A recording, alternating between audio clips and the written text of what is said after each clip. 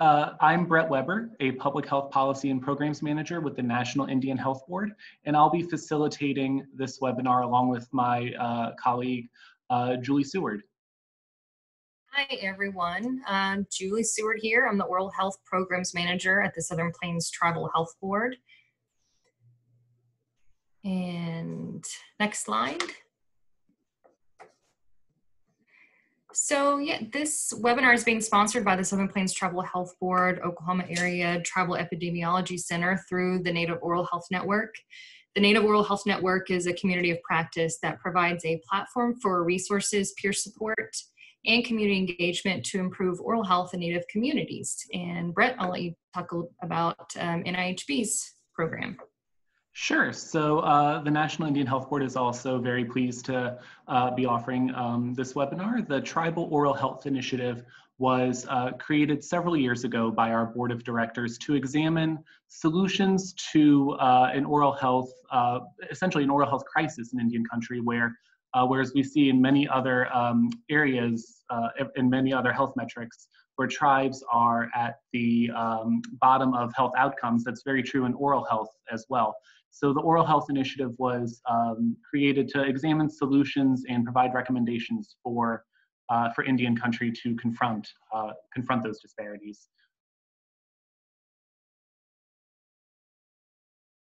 So I just want to go through a couple of housekeeping items. As I mentioned before, attendees are going to be muted, and this webinar will be recorded for those of us who are not able to join at this time.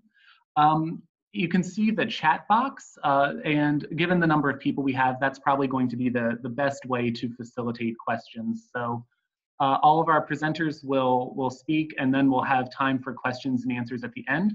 If you do have a question during a presentation, do feel free to send it through the chat box so you don't forget it, but we will address questions at the end of this webinar. And we are very pleased to be able to offer 1.5 hours of continuing dental education credit for this webinar, and the information for that will be given out at the end of the webinar.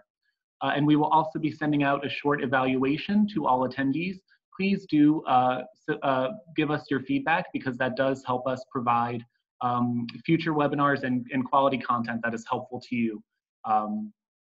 So please do complete that evaluation. It should only take a couple minutes. And I think over the past couple of months, all of us have gotten pretty good at using Zoom or web-based programs like this. But if you do encounter any technical difficulties, we do have a few folks ready to help you out.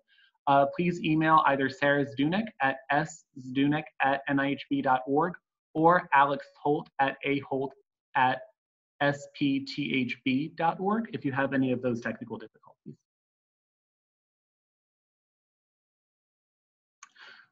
So our speakers today are going to be Dr. Paula Van Buskirk, who's the Chief of Dental Services at Chickasaw Nation Department of Health, who will be talking about some of the teledentistry services that her tribe has been able to offer patients. And we'll be hearing from Dr.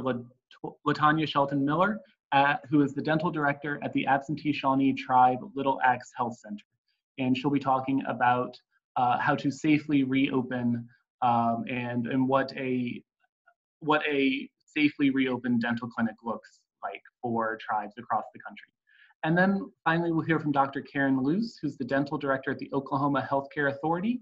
And she'll be talking about some reimbursement issues related to teledentistry that are specific to Oklahoma tribes, but there are also some generalities that will be relevant for tribes across the country. So with that, we will turn it over to Dr. Van Buskirk.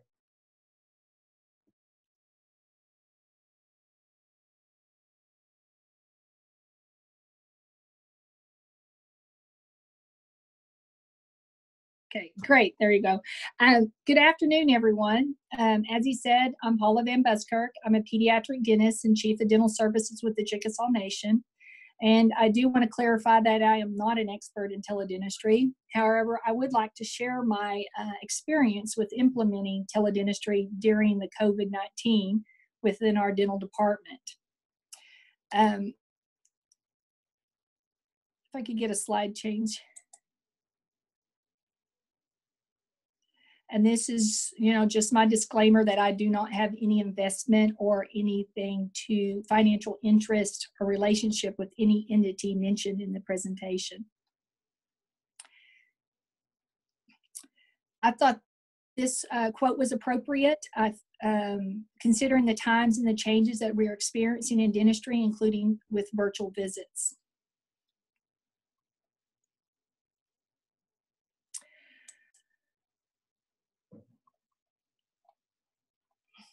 As we've all experienced our individual responses to the statement that was released from the AD recommending that the dentists nationwide postpone elective procedures due to the spread of the coronavirus, which was released on March 16, 2020, and that was spring break for Oklahoma.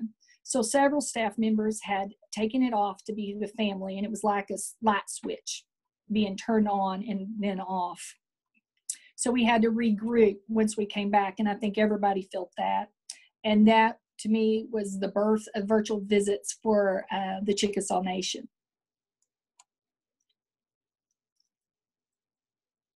Next slide. On March 17th, I think at that time, majority of clinics closed down and the dental world was turned upside down. We were closed for business and no picking up the drill. The ADA gave the dental profession a clear definition on what emergent or urgent dental needs were and a flow chart on how to maneuver through the process. This dramatic change, like many others, took our staff of 90 and had them staring at the computer screen, completing some CE online, or checking the daily statistics of the effects of the coronavirus. We were fortunate, though, that the dental department was repurposed into a labor pool, which mostly consisted of doing patient and employee screenings as they come into the facilities. We were still seeing limited amount of emergencies as everyone else was, and it was we started off with screening with a seasoned dental assistant from the phone, through the phone, and with the guidance of the dentist in the room.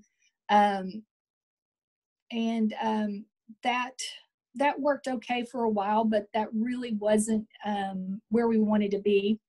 And for the past year, we had planned on implementing teledentistry in the beginning of the fall of 2020.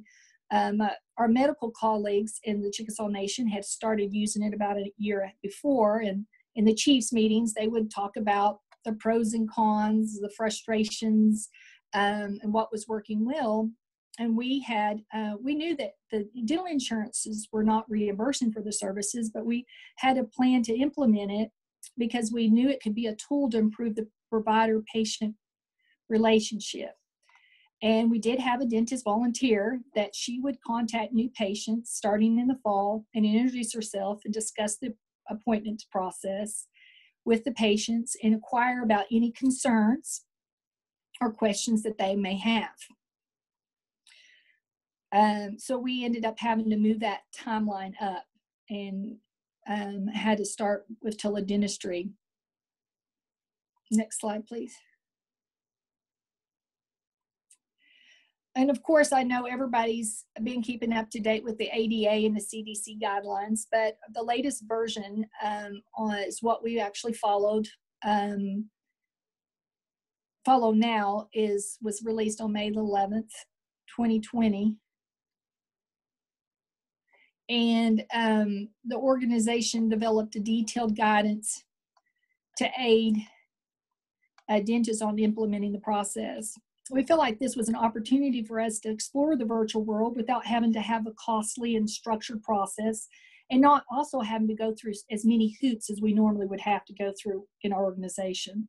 So we got the approval to start off with it. And as I mentioned earlier, we started off with a screening process with an assistant hanging out in the dentist office. Direct the calls that were appropriate for screening, and then the dental assistant would screen the patient and report to the dentist her screening findings, and the dentist would inform the assistant of the steps needed to schedule the procedure or give advice, and then she would relay that on to the patient. And that worked okay, but we really wanted to try to get the dentist more involved in it. And they were a little unsure about that, which we'll just talk about later. But what would happen then is the dentist then would, the assistant would give the information and to the patient, and she would scribe the note for the patient, the dentist to review, add, and sign, you know, as we normally do. And we weren't charging out for this as teledentistry at that time. This was just truly a screening process to determine, do we bring these patients in, or do we treat them palliatively until we felt like it was safe to bring them in, or we get the go-ahead to bring them in. It was a long process to get the dentist in to interview the patient over the phone. It was really foreign to them. I know with being in private practice for many years, a lot of my staff, I'd multitask, and a lot of my staff got really well versed and trained on how to communicate my message to my patients, to an extent. And the patients felt comfortable because they knew them. But a lot of times if you haven't done that for a while, then all of a sudden you're having to be face-to-face with a video or a computer, and try to walk through that when you're used to somebody being in your chair, same as what we're doing right now. It makes it difficult. Next slide first. Thank you. So as the first 2 weeks went on, the organization made this, they had made the decision that we were going to, sorry. Should have muted my phone. The organization had made a decision to actually have us divide in half, and half of us stay at home on call, and half 1 week, and half would come in and do screening and do some limited emergencies. And then we would switch that the next week. And at that time, it seemed like a perfect time to really start getting serious about it, the teledentistry. And some of the obstacles we had, of course, which we talked about, was the dentists were really concerned about diagnosing over the phone, maybe making the wrong call, not being able to see everything, concerned about navigating the phone call. Not necessarily they can't do it, it's just that not being in their comfort zone. Another obstacle was the cost of the audio-visual platform, but with ADA, they have several platforms out there, but with the ADA, they had came out that it was approved that we could use other methods, and so such as Zoom or FaceTime, Skype, and they gave really good guidelines for that. So we decided, we talked with our HIM and our HIPAA officer and discussed it, and we decided we would start off with Zoom. So the next thing was the equipment, because now we were going to have our dentists be at home doing virtuals, and then our other dentists, when they would come on rotation for a week, they would actually see the emergencies that need to be seen in the clinic. And so we had the IT, getting that remote desktop, computers, cell phones. The dentist did not want to really use their own personal cell phone, even though at the end, we ended up having to occasionally have their cell phone be attached to the Zoom. But we got through that. Registration in our organization, and I know it's similar in some and not in others, but our registration, as far as when the patient checks in or we do pre-reg, it's a completely different department, and we don't normally gather that information. They usually take care of that, and then when they come in, we check them in and we see the patient. We don't have to deal with the billing or, as far as if they're qualified to be seen. So that was a big obstacle, to work with a different department in that area. And that was probably the biggest obstacle. And still today sometimes can be a little bit of a hiccup. So we went through different scenarios trying to get that to work a little smoother for the patient so it wouldn't take so long. And then at the beginning, not having a true setup for it, just starting off by creating a plan, then changing it daily. Sometimes, 2 to 3 times a day we would. So that was difficult. And then our dentists, we didn't have a standardized note. And And some dentists were using the SOP, others were just putting a note. And that was kind of frustrating, making sure that we're getting everything that we need to make it, you know, being able to bill it out as a procedure. So next slide, please. So the way we had created it, because we didn't want the medical actually, and I refer to our medical because they've been doing it for a while. They don't have a call center. Our dental department does. But they would actually, the patient would call and they would actually get a hold of a MST. And that is I imagine you guys already know, that's a medical support technician. And then they would take the information, and then they would actually tell them that a nurse would call to get the telephone number, and then the nurse would actually call and interview and triage the patient, and then they would set up, send out an email, and then they would set up through MEND, is what they use here at this facility for the medical. And from there, they would, the patient would set that up, and they would have an appointment time that they would need to do it. And then at that point, the physician would just go automatically by themselves and do that whole appointment. And then after they get off, then they put in their orders, and they would let everybody know what the support staff needed to do. Well, I knew, as far as myself, I wasn't going to feel comfortable with that, because we really depend on, you know, our assistants quite a bit. And our assistants really didn't have anything else to, you know, do. Some were in the labor pool, but there were some that we had some projects for them to do, but they were still there. So we actually implemented a triage agent. And that triage agent, and we'll discuss it, what it does. And from there, that triage agent from the call center would determine, at that point, they would determine, do we think we really need to see this patient in the clinic? Or do we actually need to could we go with a virtual first? And so they were the ones that interviewed the patient, and then from there they decided which direction we were going. So that worked out pretty well. And ready for a slide change, please. So the triage agent would update the health history. So if we had not seen them within a year, they would, through Gentrex, we created the health questionnaire, and they would go through our health to replicate our actual health history, and they would go through that and ask all those questions. So, and then they would explain the whole process, which of course those guidelines that the ADA gave us does that very well. They would do the COVID-19 screening, and then they would disclose the media platform and billing insurance.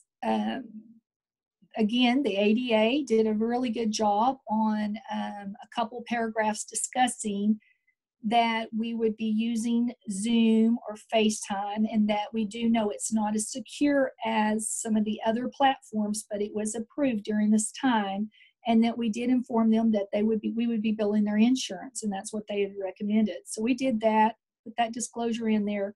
The ADA had it where you would send it through them to email, and then they would sign it, and then you'd send it back. But we actually decided just to do a verbal disclosure, so that it worked really well for us. They would collect the pertinent patient demographics, such as, of course, we didn't have access to RPMS. We had Gentrex EHR, so we weren't for sure if we could tell if they were a patient, but we didn't know if they had their CDIV card. We didn't know if they had insurance. We didn't know, we'd already, of course, updated like their telephone and their address. So we started collecting that information at that point. And she would go on to triage the patient on their dental concerns and determine if it needed to be a virtual or clinic visit. Next slide.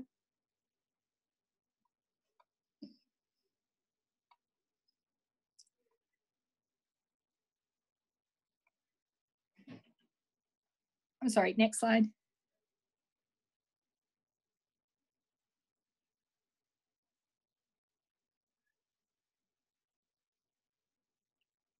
Oh, I'm sorry, go back. I'm sorry. Okay, so then from there, what would happen is she would set up an appointment for the patient, and then we would take another dental assistant, seasoned dental assistant, and she would be the virtual visit coordinator. And this was helping, we put this process in place at the beginning because we wanted to help with that gap of just kind of putting the dentist out there on their own to actually take care of it. So she would actually review it, the dentist would review it, and then she would call the dentist, talk with them, discuss everything, and then they would view the chart, the x-rays, the previous x-rays, all the information that we'd had on that patient if it's a new patient. We had asked for a photo from the triage agent. They'd make sure that photo had been sent in via email or text from the patient to a work phone.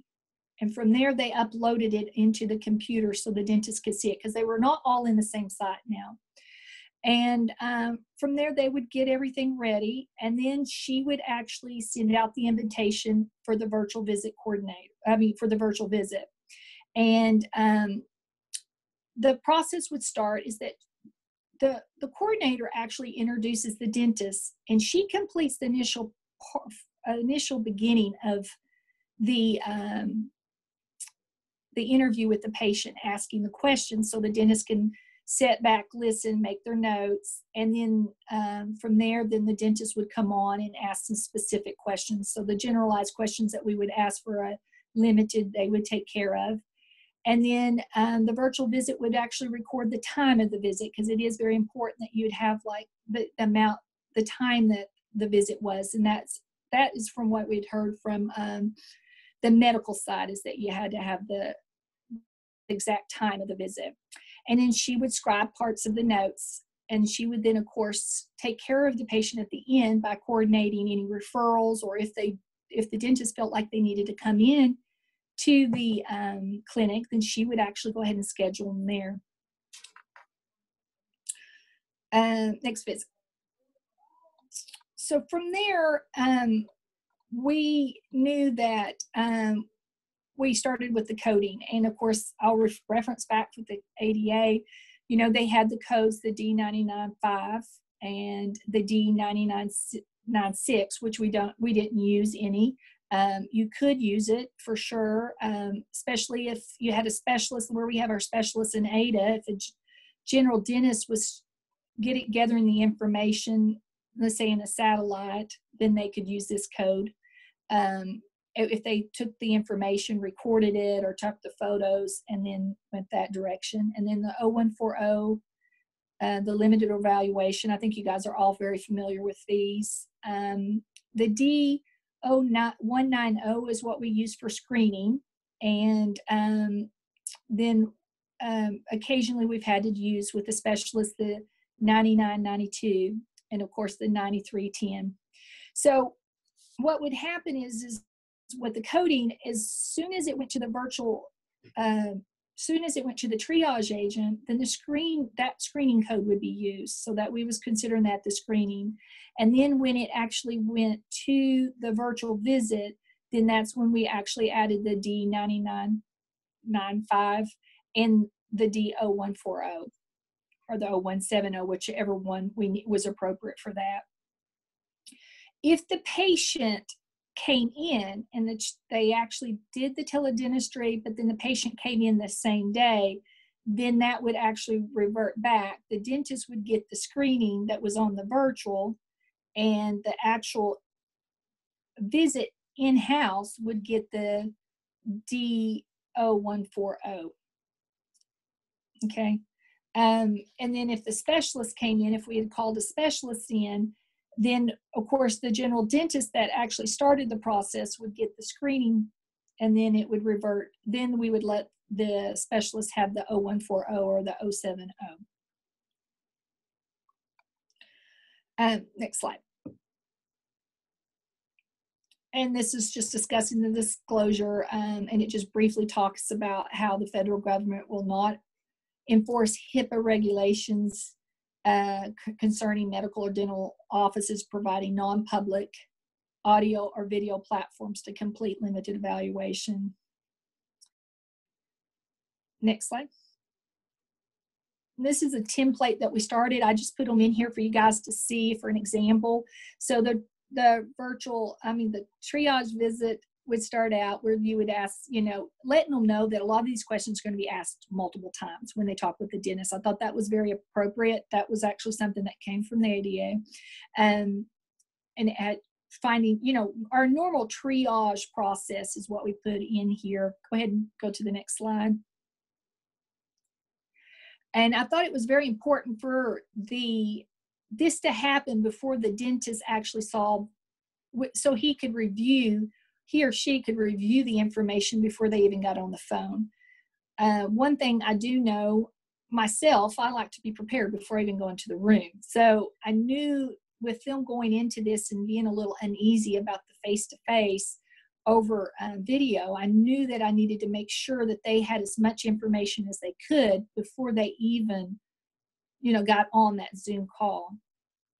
And this is where they're just going through medical conditions. And then, of course, the questionnaire would have been asked here too, unless if it was over a year, they would have had the health questionnaire. If it was under, then they would just pretty much ask if there's any changes as it states here. Go next slide, please. And here we were trying to determine if the dentist should ask this or the assistant. And I started thinking back as far as being a pediatric dentist, and I'm used to my assistants doing a lot of my scribing for me. So I opted to go ahead and train the assistant to ask these questions. So they asked these questions. Next slide. And then we just had, at the end, we did for the screening process of the virtual visit, we did have a start time and an end time so we could record how long the triage agent was staying with the patient and everything. And then, of course, we had their options for them. So it went through pretty quick, had a little check off that they actually asked when they were on there. They just popped through it as they were going and then just jotted down notes and wrote those. And that was a separate note. Go ahead. Next slide. And then came the virtual visit. And of course, I just had it auto-play, you know, put in that the first statement that they'd already had the COVID screening because we knew where they were going to.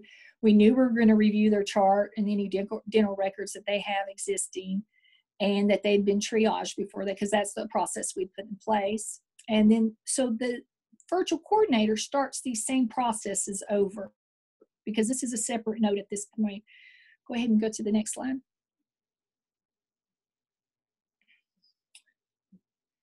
And at this is where the dentist still doesn't come in.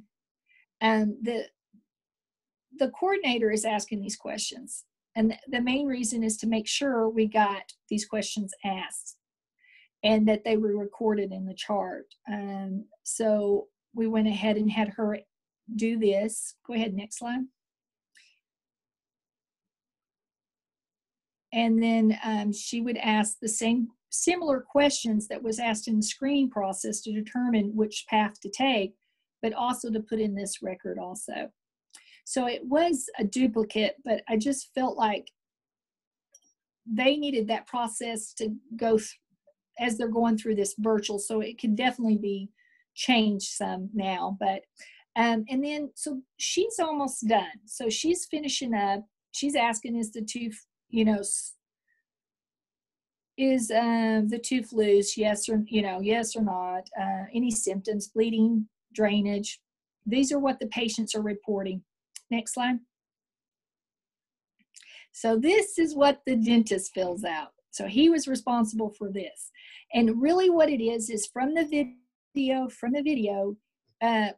photo and the video, he had to determine, did he see any bleeding? Was there any inflammation noted? Was there any swelling noted? Was there any purulence or drainage noted? He could describe what he saw. He'd also go over his home care if he was wanting to, you know, that, and he would just check that off in any type of follow-up. And then, as you can see, it's kind of small, but I definitely can send these out if anybody wants these, copy of these templates. And then, of course, any kind of, usually we have to go to different templates since we do different things. And so I made sure that we put everything in there that we possibly could need. except for now we're doing rapid testing, so there is a separate note in the clinic for that. But they documented, and then of course before the visit was over, we made sure that the coordinator relayed the information to the dentist so they could go in and plug it in. So next slide. So trying to make it as simple as possible for the dentist and make sure we have a thorough note. This is just this is where we started when we really started doing, we've been doing teledentistry for 8 weeks officially, where we've been charging out. And these are of course, the incoming calls that come in to our clinic. That can be to the dental services. We usually run about 1,200 when it's non-COVID time a week. So as you can see, we really started in very slow at the beginning, and we've had some ups and downs between 4 and 6 on the triaging. But even from triaging to where they needed a virtual, there's a pretty, such as week 4, there was a big difference on what we actually felt like needed to be a virtual visit. So we were definitely, and it could be at the time, because we were probably a little bit more strict at that time, at that week 4, which would have been that would have been probably the 3rd week in April. And then as you can see, when things started relaxing as far as with the nation, our calls went up, and then we actually were, they were a little bit closer as far as what our triage and what we did with the virtual. And then we still didn't really increase our treatment as much until this week. This week's been pretty crazy for us for emergencies. Next slide. Insurance companies and reimbursement. So there are several insurance companies that we've had reimbursement from. Most of the time, I've got them listed here, but most of the time they are not paying on the D99.95 or the D99.96 because they don't consider it a separate benefit. But we have gotten payment from UMR, which is when I Googled it, it says something about United Healthcare. I'm not really for sure about it, and it says that it's actually universal medical records. But when I do Google it, United Healthcare comes up. But I just know they did send me a claim that they actually paid for the limited, and they paid for the teledentistry. But that's the only one that we've actually been paid on the code. But we have been getting reimbursement from 95% of the insurances that we billed with on the actual 0140 or 0170. Excuse me. Now, when we looked at this and we looked at reading what the insurances,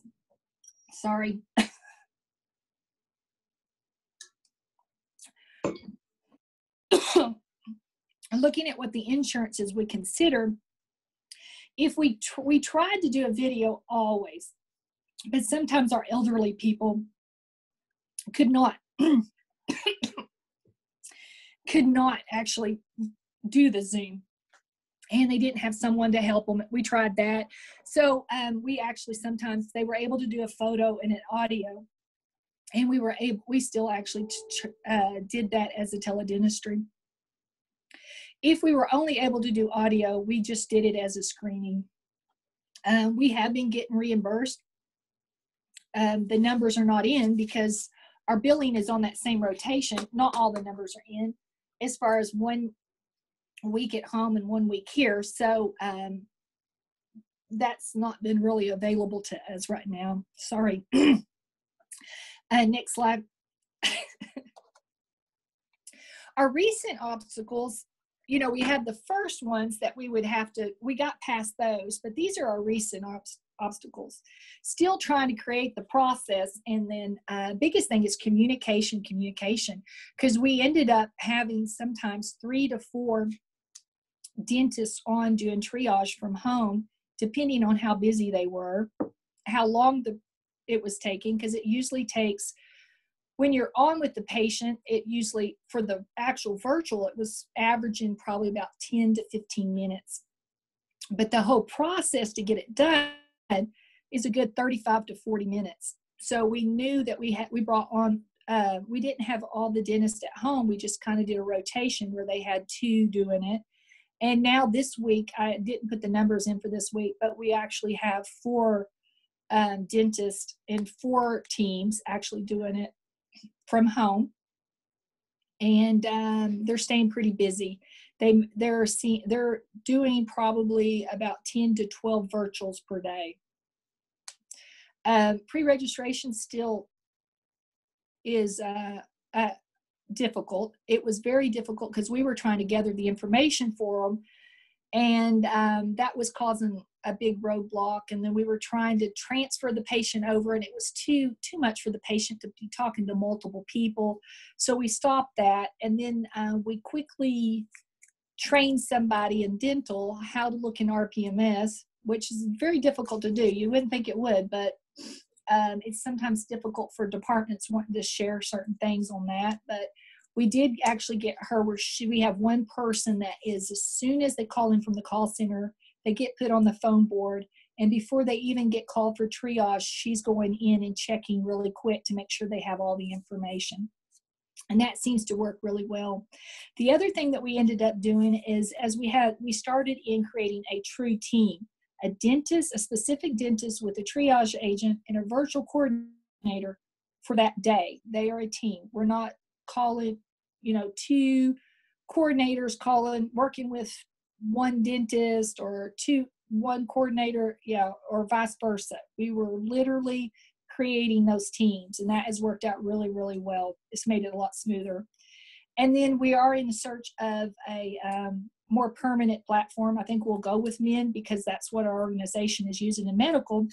And I know there's a lot out there right now for dental, and we'll just kind of sit back and wait and see what actually develops in that area. Next slide, please. The results that we see is that I see an increased confidence on communicating via teledentistry. It's probably a 60-40.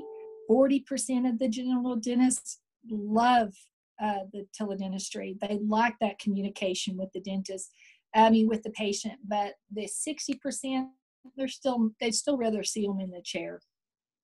And then we did realize that we can treat certain emergencies via virtual visits. Not completely, but we can definitely start that process. We definitely decreased the amount of PPE utilized, and we've streamlined the process for our specialists.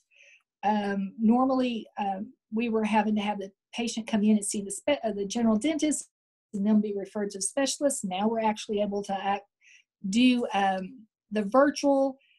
Then the general dentist determines they need to see the specialist, and then we'll go ahead and get them set up with one of the specialists. Improved customer service. Everybody's been very positive about it. All the patients, very positive. The biggest thing is they want us to get back to routine care, which we've not been approved to do that yet.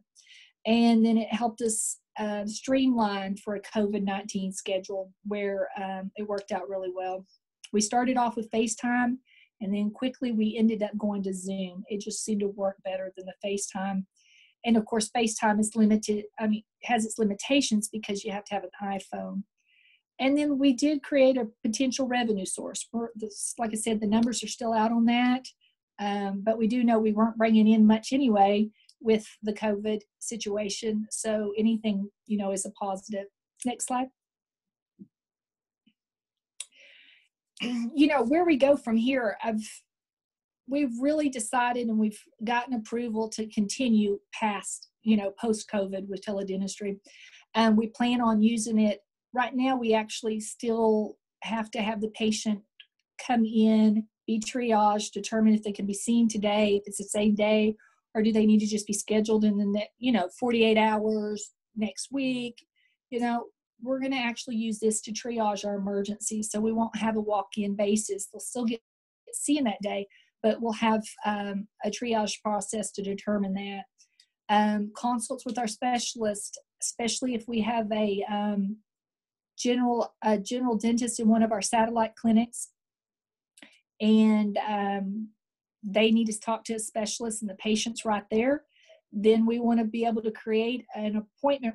You know, if there's a specialist available at that time, if they have a broken appointment, then we can create a process so they can get on there with the patient, and we can go ahead and let that dentist have that security of being able to know what the next process should happen. Should they be referred? Do they need a root canal, or do they need that extracted? Things that they sometimes want to call that that specialist and find out, that we're going to utilize that. Long distance patients for initial consults, knowing that we'll have to be doing a detailed consult, and we're talking about specialists here right before they have treatment, but we can start that process and make those in-house appointments a lot and not as long, so that way we may be able to be more efficient and being able to see more of those patients, because our specialty lists are quite long, which I imagine everybody's are. Multidisciplinary consultations, the pediatrics is already reaching out to us. They've already been using them. If they've got one in the satellite and they want to see the pediatric dentist to take a look at something, then if they're available, we have case managers in every department, so they can actually synchronize those, so that we might be able to go ahead and talk with that patient right then with the pediatrician there, or for primary care also. Post-operative appointments, if there's pretty straightforward, we've started doing post-operative appointments when we've needed to. We plan on creating a schedule when we do have broken appointments. For us, we're about 25% on our broken appointment rate. So at this point, we're going to train our hygienists when they have broken appointments to do the triage. And then from there, and our assistants, if they're available, but they can triage and they can determine if they need to see a dentist, and then we'll actually put them in a slot where there's a broken appointment that we don't think we can actually get an active, I don't want to say live patient, but get a patient in the chair for that day. Try to actually capture that opportunity. And then who's on virtuals? The specialist, the general dentist, the assistants, and the dental hygienist now. We still plan on going back with our concept of the dentist introducing themselves to their new assigned patients, because we've created panels for the patient, the dentist. So those will create a connection for that patient. Next slide. And I'll leave it here. There are only 2 days in the year that nothing can be done. One is called yesterday, and the other is called tomorrow. So today is the right day to love, believe, and do, and mostly live. Dalai Lama. That's it. Thank you. Thank you so much, Dr. Van Busker. That's great information, and I love that quote. So thank you for sharing that. I want to move right into Dr. LaTanya Shelton-Miller and her presentation. She's going to be talking about protocols and best practices to safely reopen dental clinics. She's from the Little Axe Health Center with the absentee Shawnee tribe. And Dr. Miller will okay, there's your slides.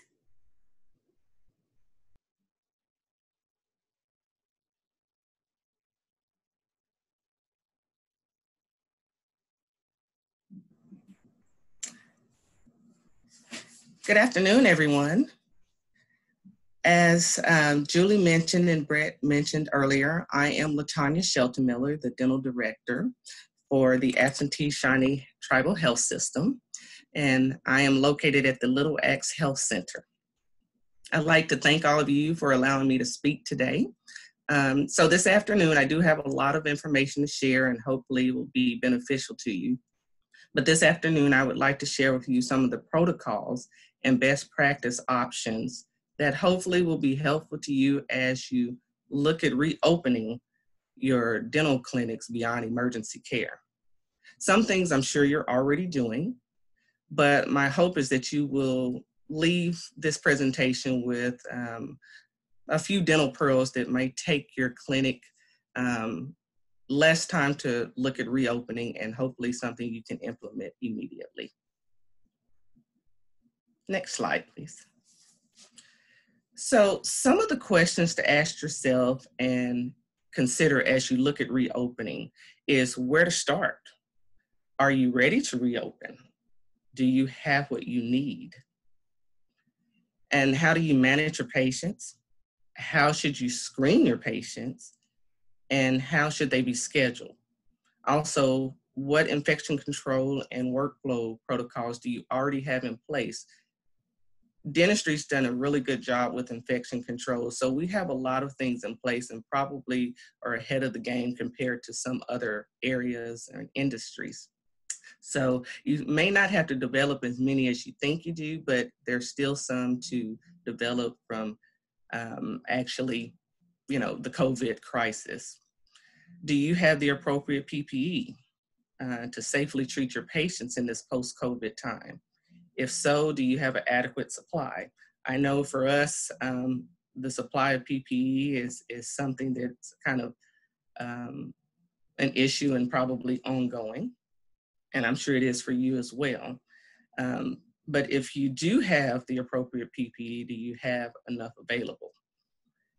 Since we know COVID-19 is thought to be spread through respiratory droplets, and many of the instruments that we use in dentistry sprays aerosols that can mix with those droplets and become airborne, increases our risk of spreading the virus and bacteria. So how do we control this aerosol? So this is some of the questions and some of the things I want to share with you. You also have to look at what type of services you would like to provide when you reopen. Do you open business as usual, or do you slowly add things and as things improve with the pandemic? For many of us, our equipment hasn't been in use for quite some time, and we want to make sure that it's properly working when we reopen. And lastly, every day there's some new information coming out on how to manage and navigate through the COVID-19 crisis. So what guidelines are you using? What recommendations are you using? And what should you be looking for? So as I go through this presentation, I'll examine some of the things that we're doing at our clinic that I think are best practices and protocols, and hopefully to help address some of these questions. Next slide.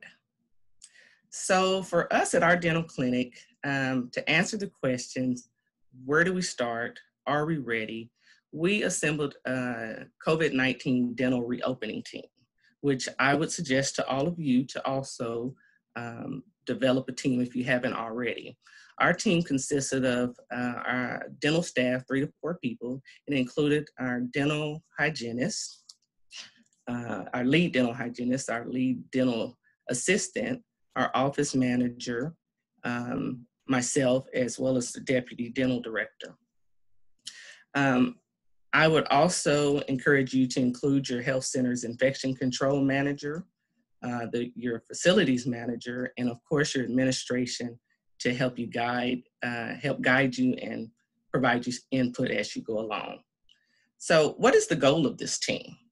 Well, the goal of our team, and it should be of yours as well, is to review the ever-changing guidelines and recommendations from various sources like the ADA, the CDC, and from there you can start determining what infection control and workflow protocols you're needing, along with what PPE needs and safety measures for patients and staff you need to put in place. The team will also be charged to develop a patient triaging and scheduling workflow. Another important task of this team is to complete a risk assessment for your dental clinic. This is really important. Completing a risk assessment is a great best practice to determine your PPE and equipment needs, your risk of transmission, and how well COVID-19 has impacted or will impact your patient services, staff, or your community.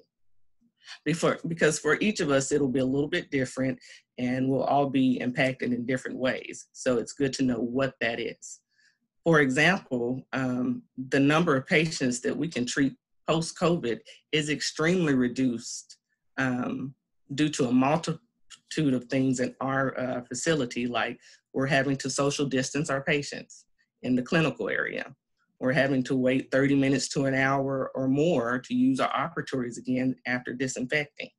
And of course, putting on layers of PPE that we in the past really have only reserved for surgical procedures. So this is where you would start your reopening journey. Next slide. So some general patient management and pre-treatment protocols to consider when reopening is taking all patient temperatures and asking COVID-19 screening questions prior to entering the facility for treatment. I know many clinics are already doing this if they're seeing emergency patients. So I would continue to do that.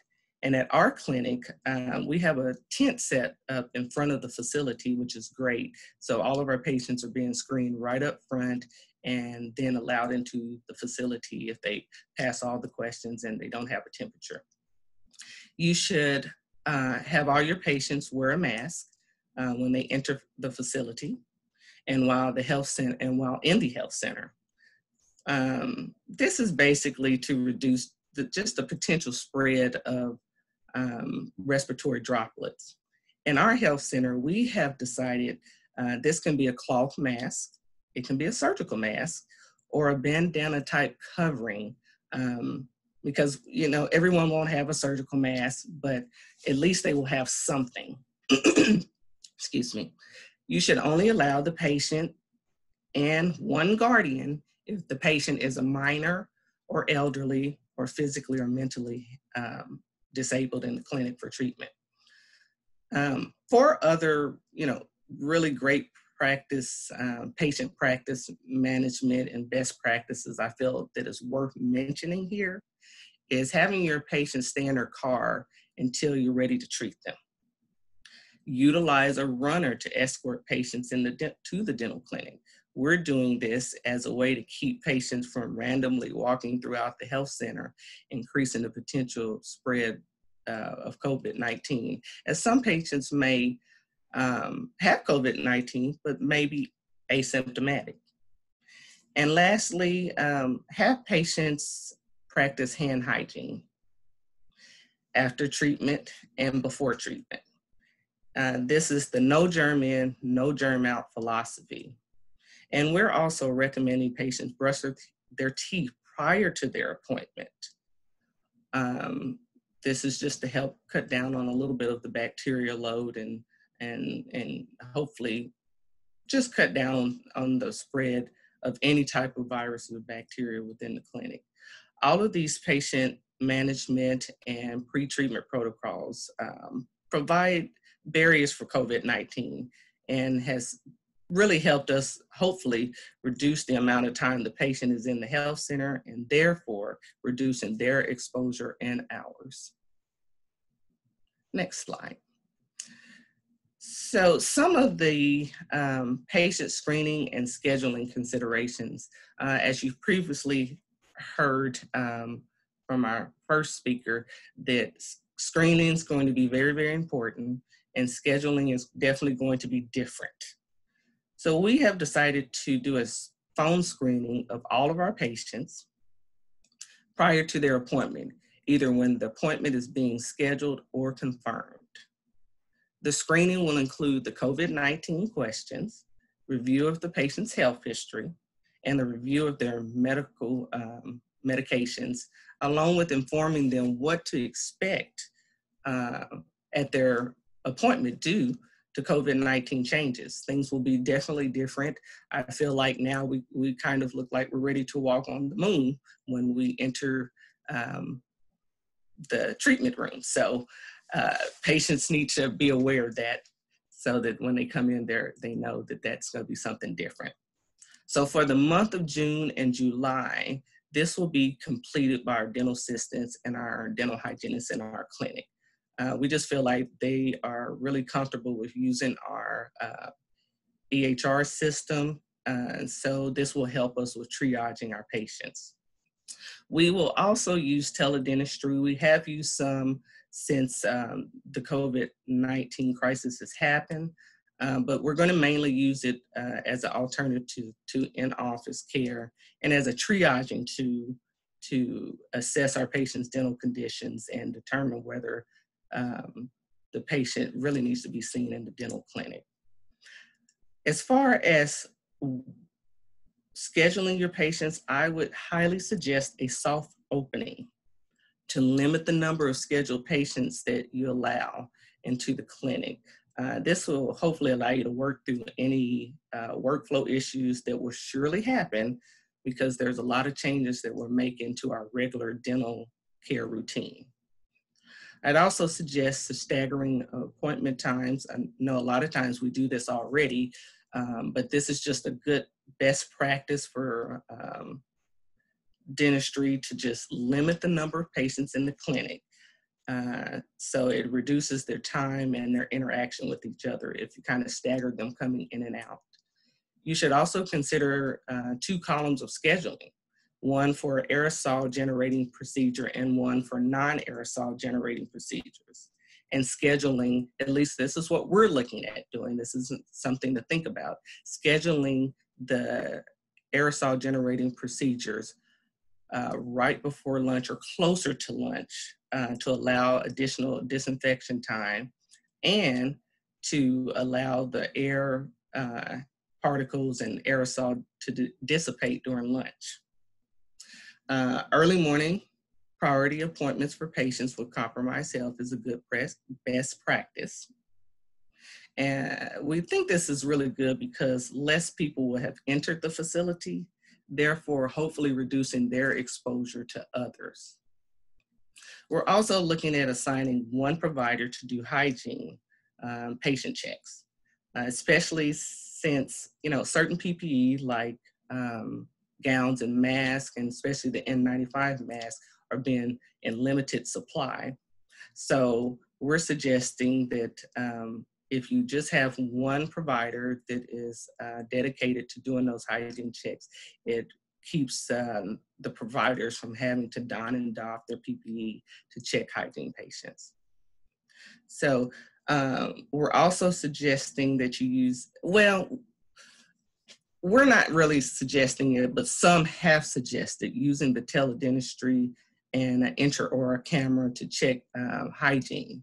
But if you're like me, I really want to see my patient, I want to talk with them, and I want to use an Explorer to physically check their teeth. It's not necessarily not an option, but for me, I would prefer to physically be able to check their teeth.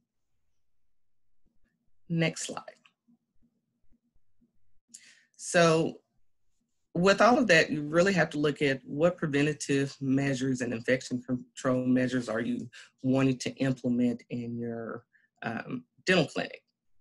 So here's a few suggestions and best practice measures to follow when reopening.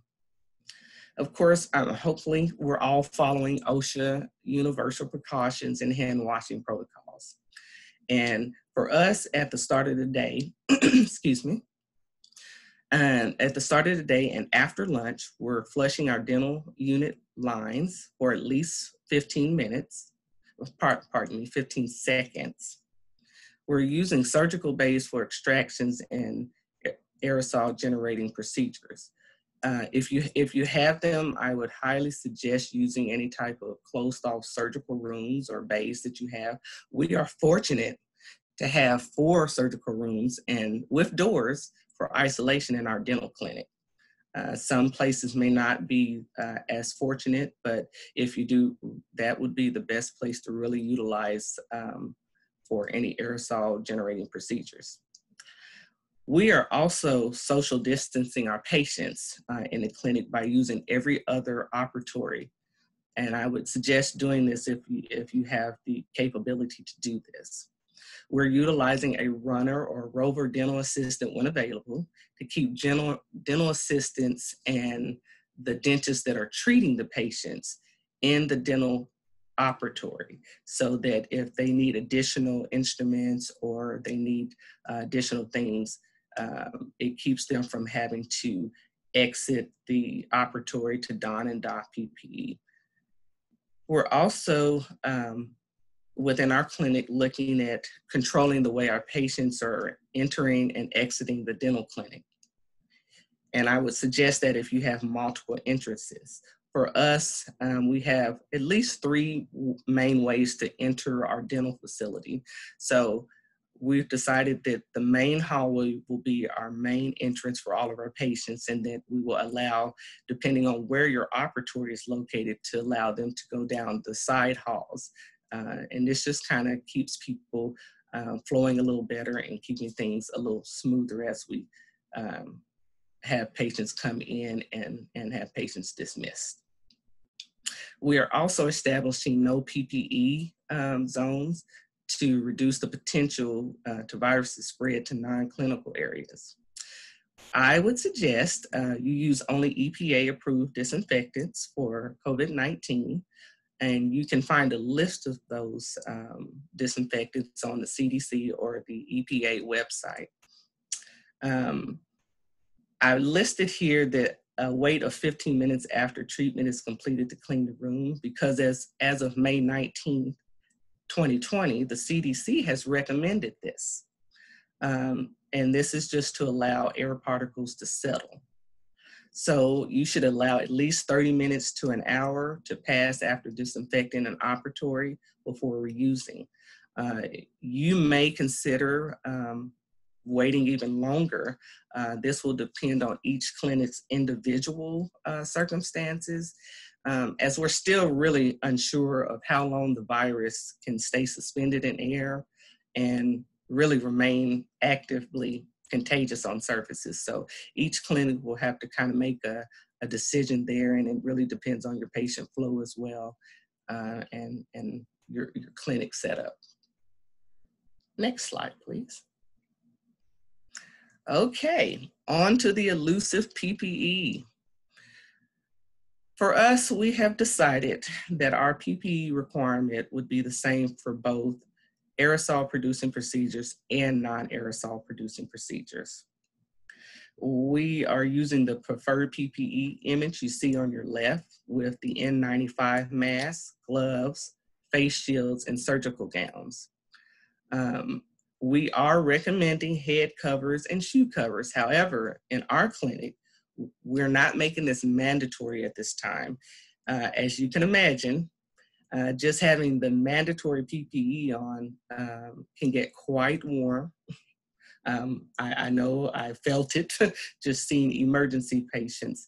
And so we're not necessarily making extra things mandatory, but as this goes on, as the pandemic it could surge up again, this may be a good practice to have shoe covers and hair covers as well.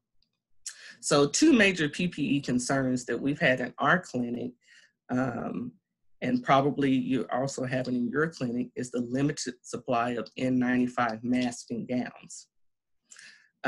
Since this is the case for us, we are using N95 mask, well, I guess you could call it limited use. And we're using the limited extended use according to the CDC recommendations. So we're doing this by covering our N95 mask with a surgical mask and a face shield to help reduce aerosol and droplet contact with the N95 mask. We're also replacing them after 5 high aerosol procedures. And if they're damaged, we're also replacing them. This was also something that was kind of suggested by the CDC. You all may decide to do less aerosol, maybe 3 instead of 5. It'll be on an individual basis there. We're also storing our mask in restaurant to-go containers. And it's almost like the perfect size to put your N95 mask in. We're also using paper bags when we don't have the restaurant to-go containers to help preserve our mask as well. So as far as the gowns, although we're wearing fluid-resistant surgical gowns, we've made the decision at our health center to only use our gowns once. We feel this is a great safety practice, so this is something you may want to look at. However, our burn rate for surgical gowns is quite high. But, again, we think it's a good safety practice, and hopefully as everything goes by and FEMA allows a few more supplies to come through, we'll definitely have the supplies we need. We also review the donning and doffing sequences with our staff. And as I stated earlier, we have designated some donning and doffing areas in the clinic. And I would highly suggest you look at doing that depending on how your clinic is set up. As a side note, when it comes to PPE, if you haven't calculated your daily and monthly PPE burn rate, I highly encourage you to do so. The number of gowns and masks that our clinic needs right now, just seeing emergency patients, is very eye-opening. And I'm sure some of you who are currently seeing emergency patients have noticed this as well. And we're seeing a reduced number of patients. So imagine when we try to get at least to some kind of resemblance of before COVID-19, how much PPE we will go through.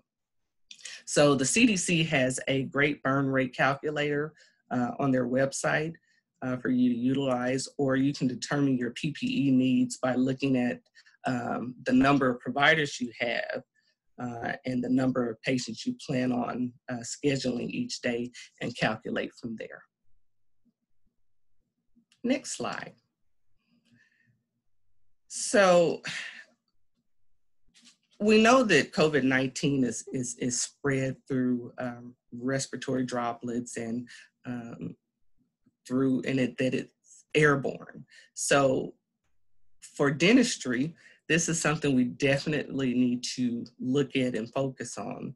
So some of the ways to look at aerosol mitigation and control when you're reopening is some of the things we're trying here. You know, there's lots of things out there, but I'm just listing a few that we are looking at using or are currently using. So we're looking at using a pre-procedural rinse like Peroxyl or Oxyl Opti White mouthwash, or mixing your own 1% hydrogen peroxide mixture by diluting 1 part 3% hydrogen peroxide to 2 parts sterile water.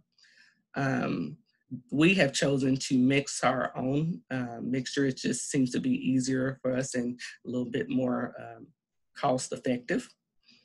I know that there has been talk that this may not be advantageous, but I believe at this point it can't hurt.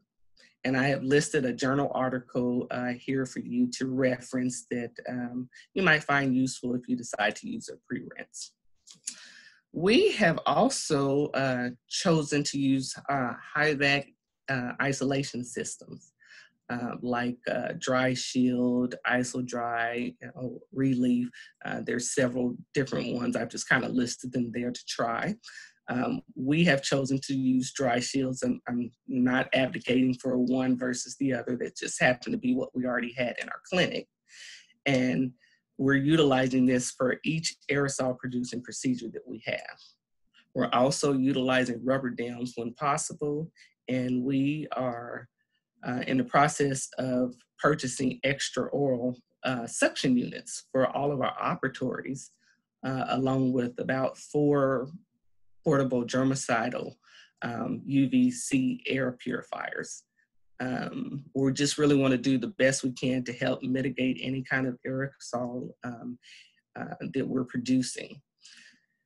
We also have ordered a UV light cabinet that we're going to hopefully be able to use to disinfect our face shields. So that's another option to look at.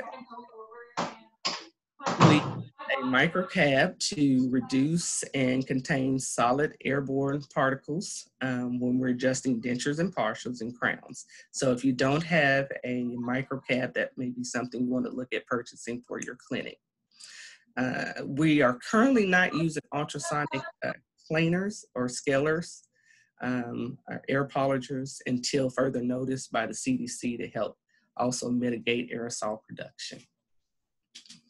Next slide, please.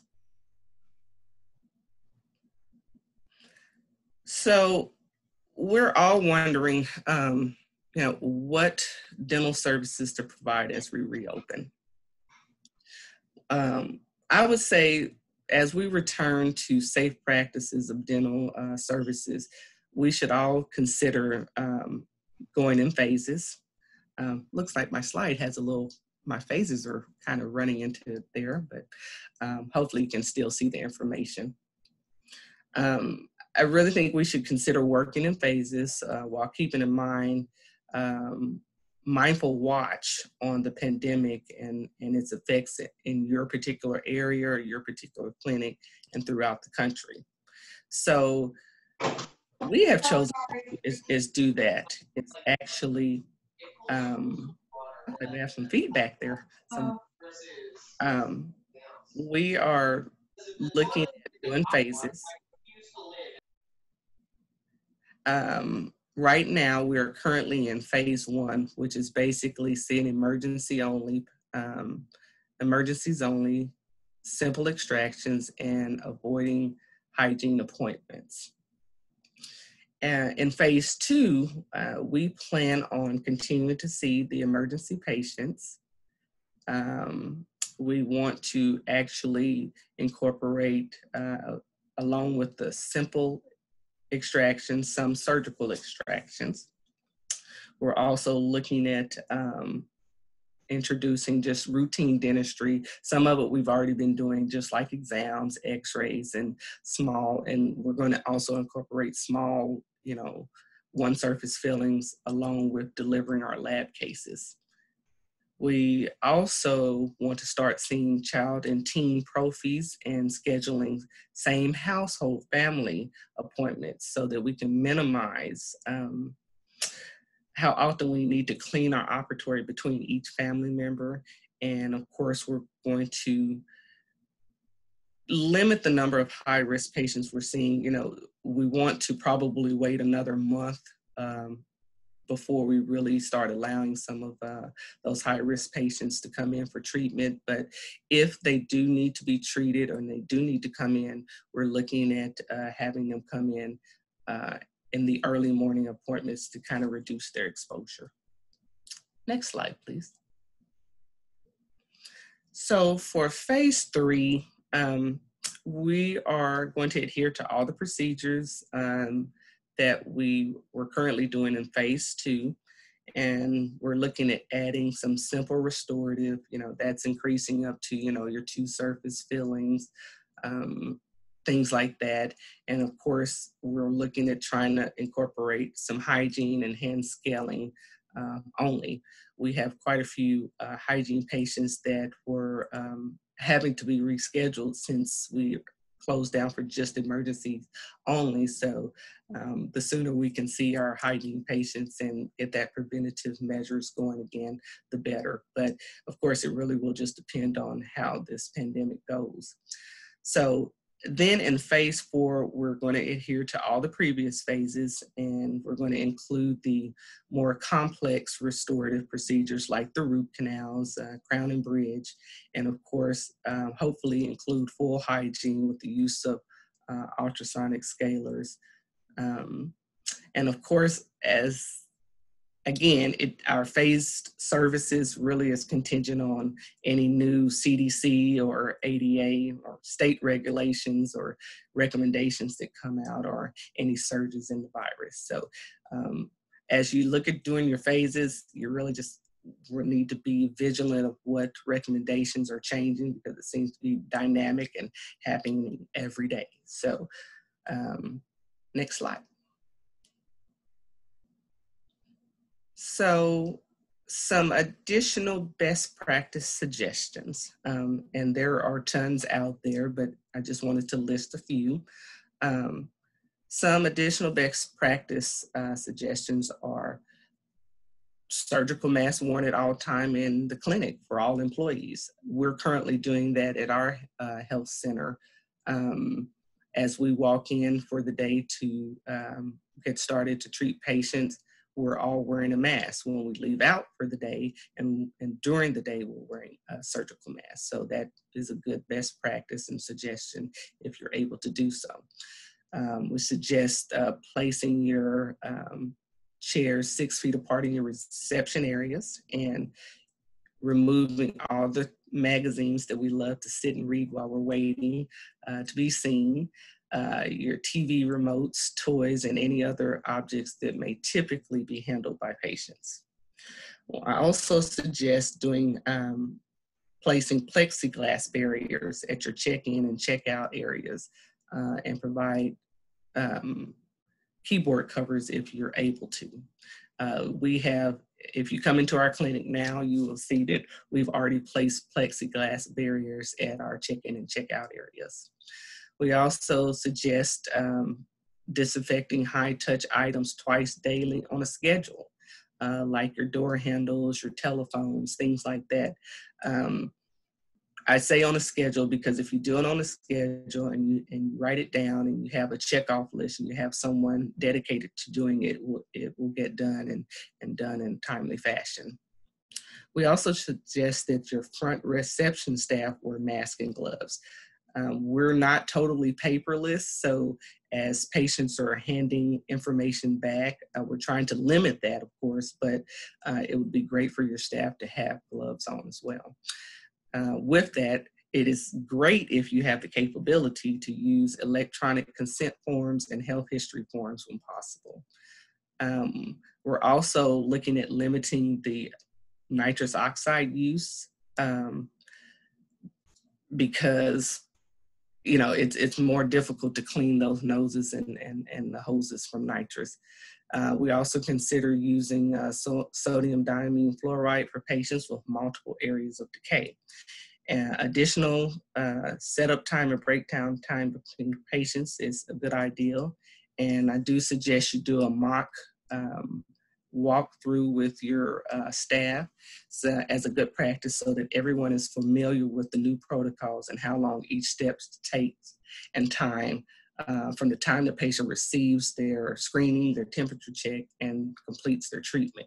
This is important so that as you reopen, you will know how it will affect the number of patients that you can reasonably see on a daily basis, as well as how your clinic will flow. Time will tell, but I don't think we will practice dentistry the same way again and ever again after this pandemic. Next slide. So I've included a equipment reopening checklist to remind everyone to check your equipment to ensure that it is working properly when you reopen, as some of your equipment has been sitting idle for several weeks. So this checklist is compliments of Benco Dental. Not a plug for them, just it was a nice check-off list, and I felt it would be great to present here. Next slide, please. So here's a list of helpful websites for you to look at as you started looking at reopening your dental clinic. So far for me, excuse me, the CDC and the ADA and the NOAA listserv has been the most helpful for me. I didn't list the ODA or the Oklahoma Dental Board here, but your state and local dental associations and board websites are also great resources that you should check for more information as well. Next slide. So in closing, we're all in this together. So I have my contact information listed here, and I will be happy to share any templates and information that I've received. And I would ask that you do the same because we're all rowing in this boat together and kind of going upriver here. And so I want to thank all of you all for your time and all the courageous work that you're doing and that you have done in the past and currently doing in this unprecedented times. So thank you again. Thank you so much, Dr. Miller. That was great information. I think that's going to be useful to a lot of people. I want to move quickly. I've got to keeping an eye on time. I want to make sure that we get to our very last speaker, Dr. Karen Luce. She is from the Oklahoma Healthcare Authority. And Dr. Luce, let me get your slides ready. And here we go.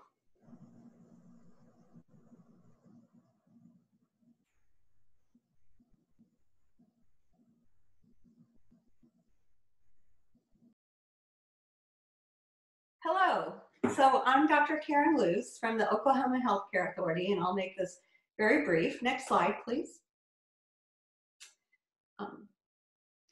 So I'm going to go over Sooner Care's policy regarding teledentistry. As Dr. Van Buskirk mentioned, she's doing a lot of teledentistry, as many of you are.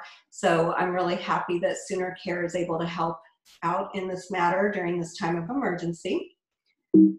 Next slide.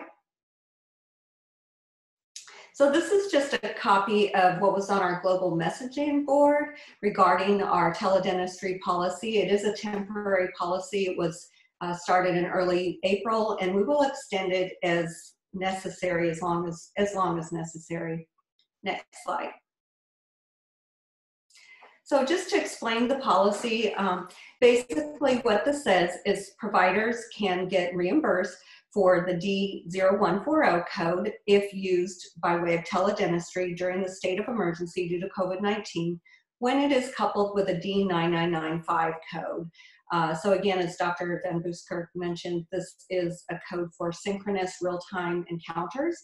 That means that the information is real-time, happening at the same time with the provider and the patient. It's not information that's being transferred at a later time. This code is utilized. It's not there's no fee associated with it because it's to be reported in addition to other procedures, generally diagnostic, that are delivered to the patient on the date of service. So it's just a code that's saying that you're doing that 0140 code, but you're doing it by way of teledentistry. And we're very glad to have this code because, again, this eliminates patient contact, so it can reduce exposures to patients and providers. It gives you another tool to really evaluate whether or not a patient needs to come in your office. Next slide, please. So in order for a provider to be reimbursed for teledentistry, they must, and again, this is for Medicaid providers, they must follow Oklahoma Healthcare Authority telehealth policy, which says that an encounter must be a two-way, real-time, interactive communication utilizing audio and visual technology. So there has to be the audio and visual components. It can't be one or the other. This also says that our policy says that parents or guardian must present the minor, but they do not need to be part of the visit or attend. They need to be involved, of course, with decision making. Our policy also says that members have full access to all transmitted medical information, with the exception of live interactive video, as many times these are not saved. And next slide. So a televisit has many things in common with a real life in-person visit. So for one, the provider must review the dental records prior to the visit and should review the member's health, social, and dental histories. And this may require that patients submit documentation by way of fax or email prior to the visit in order to get those signatures and all that paperwork done. Also, just like a real in-person visit, there must be documentation regarding the visit. Oklahoma Healthcare Authority requires a detailed chart notes that include the purpose of the visit, any recommendations made, the start and stop times of the visit, as well as the service provider's credentials and the provider's signature. And next slide. So that's it.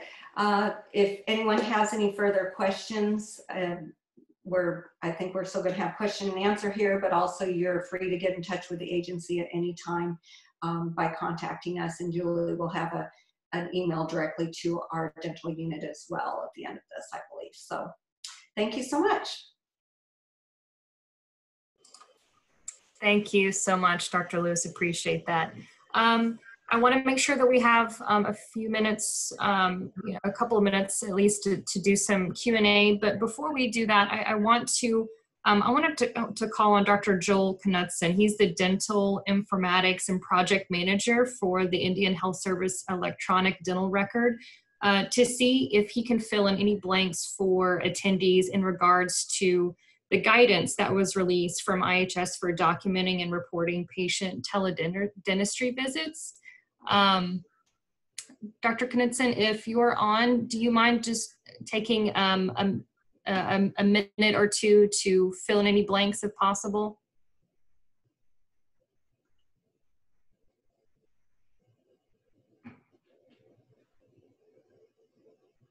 And Sarah, if he might be muted.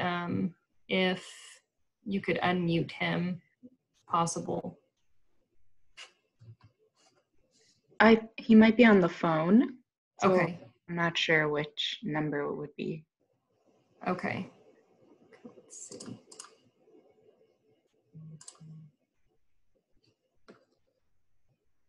Okay. Well, if he has anything to add, then we can certainly send that out in an email to attendees for further information on that guidance document that was sent out. Okay, so let's move on to questions. So if you have any questions for our speakers, if you could just put those in the chat box. I know we had a couple earlier in the presentation.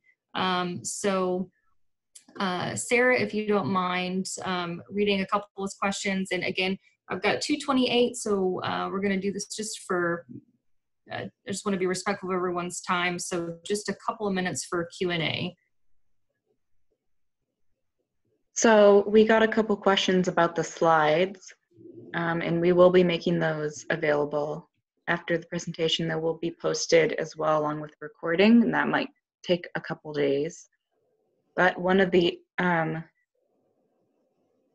different question besides that was from Alita, and it says, I'm a policy person. Our state, Arizona, only covers emergency dental care for adults on Medicaid. Are the services described for teledentistry during the national emergency considered emergencies?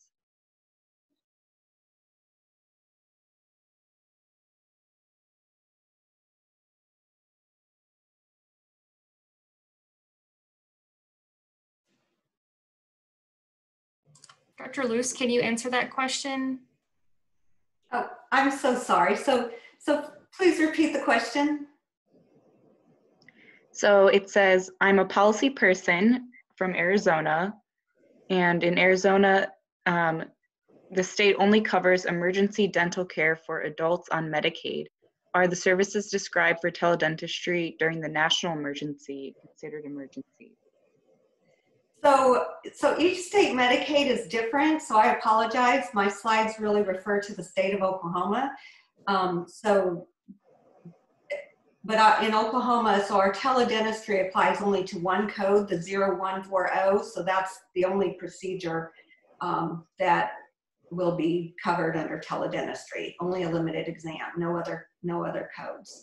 And every state Medicaid is different, although I think most states, their Medicaid authorities or services are doing teledentistry. I think there's a few that are not, so you need to check with your state because they all are separate entities. So the state of Oklahoma is covering the limited exam with teledentistry.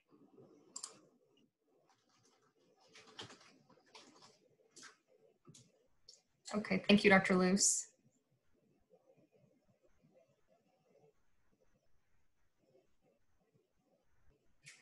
Okay, Sarah, we probably have time for one more question before we wrap up.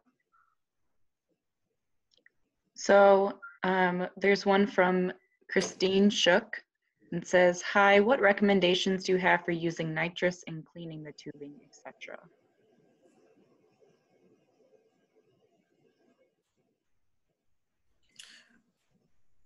I guess I can answer this. For us, we're basically trying to limit using nitrous in general, but what we're doing, we do have disposable noses, so we are sterilizing them like we normally would. We are also taking the tubing apart, and actually, in the past, that's not something we would normally do, but we're actually taking the tubing apart as well and sterilizing it. The corrugated hoses are a little bit different animal to tackle, but as far as we know, this is the best option. So if you're going to use nitrous, either use a disposable nose, which is not necessarily most cost effective, but definitely sterilize those noses after every use, and take apart your hoses and actually sterilize them as well. And then just kind of lay them out open to allow the flow. That's a big concern for us because the long hoses require you to kind of fold them together to actually be able to sterilize them. So if you have really large sterilizers, that's great because you can kind of elongate those hoses so that the air flows better through them.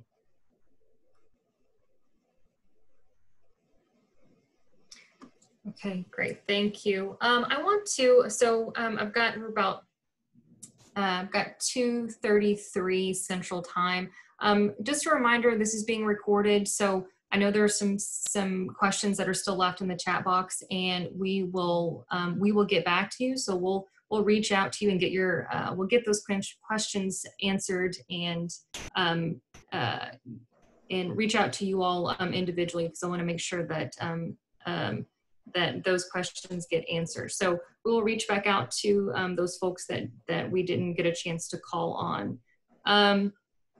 Okay, and then also, I think like Brett had said earlier, we will be sharing, we'll have slides and the recording that we will send out shortly, hopefully maybe tomorrow, later this afternoon or tomorrow morning for your reference. So in closing, Sarah, next slide here. I just want to say really quick, the Native Oral Health Network put together a resource guide for the dental office, really for health providers and clinical staff, just because there's so much information coming through, so many resources, and things are changing so quickly. This guide includes embedded links that will take you directly to websites as they update information. It's videos on how to properly don and doff PPE, a guide to masks, a lot of the same stuff that we were talking about here today, return to work toolkits that were developed by ADA and the ADHA, and a few other resources. So if this is something that you're interested in and would be helpful, please send me an email and I will send this out to you. Also plan on getting this on Southern Plains Tribal Health Board's website, probably hopefully within the next week as well. Okay, next slide. Okay, so here is the information to obtain CDE credit. Again, thank you so much to Dr. Tim Ricks and over there at the Indian Health Service Division of Oral Health for sponsoring the CDE credit, or the CDE hours. I'll also send this information out to those of you if you're not able to get this information down before we close here. So if you need to reach out to me and we can get this information to you. Okay, next slide. I want to thank you all so much for attending. Thank you to the speakers. Thank you to the Indian Health Service. Thank you for everyone for attending. We appreciate you plugging in and finding interest in this. So I'm wondering, I know a lot of people, just before we close out here, I know there are a lot of people that are asking question, the 5 uses of the N95 mask. So is there any way, just because that's a question that's being asked quite a few times in the chat box, is there any way that we could answer that really quick before we log off here? Yes, as I stated in the presentation, that is something that we have chosen to do, and that was something I believe we found from the CDC recommendations if you're going to use extended use of your N95 mask. Again, like I stated, you may decide that's 3 uses, you may decide it's more than that, but we're actually covering it with surgical masks. So as a way to help keep it from having splatter, and as well as using our face shield. So if I can, and we can post it on the website, I'll try to find that where we found that in the CDC recommendations. Okay, yeah, that would be great, Dr. Miller. So we'll download the chat box, and we'll get that information out to all the attendees. If we're missing anything, we've got my emails listed on there, as well as Brett. So again, thank you everyone for tuning in, and everyone take care. And if you need anything, just let us know.